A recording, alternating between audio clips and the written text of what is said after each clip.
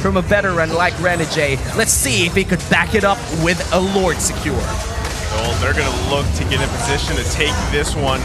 Meanwhile, Oh My Venus is waiting here. Wise going to look to get in on the backside once again. Lord less than half health here. Looking for an initiation. It's going to be secured by Wise.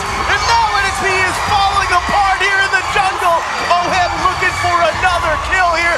Wise grabs Platoon. Okay, so got it. Platoon goes down. And member after member falls. Kazan's still alive though. But Blacklist International coming out huge.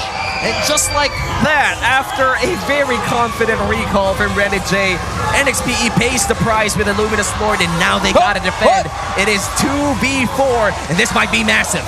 Oh man, can they defend? Seconds away for the rest of the members to come up.